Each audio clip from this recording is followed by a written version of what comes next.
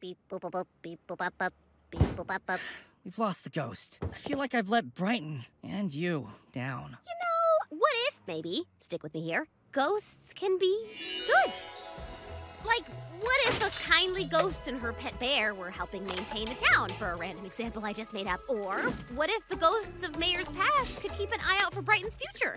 That wouldn't be so bad, right? And what if we became ghosts? Would we be bad? Because I would be the friendliest ghost ever, and happifying wherever I went. Molly, I love your optimism, but ghosts aren't like us. They live to scare. They're mean, horrible creatures who prey on helpless kids. No one deserves to live in fear.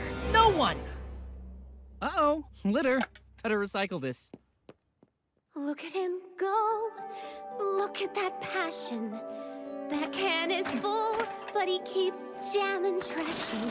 How can it be? Someone so kind has hate in his heart for a dear friend of mine. He'll help a stranger loading her car. He'll give a wounded raccoon CPR. Don't you die on me! Why can't he see? Ghosts aren't the enemy.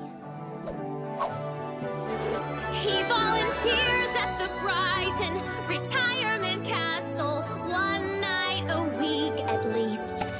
How can you be so giving and warm to the living, but so cruel toward the deceased? Just like you, just like me. And yet he hunts them mercilessly. Why can't he see? Ghosts aren't the enemy. Let the dead live in peace. Ghosts aren't the enemy.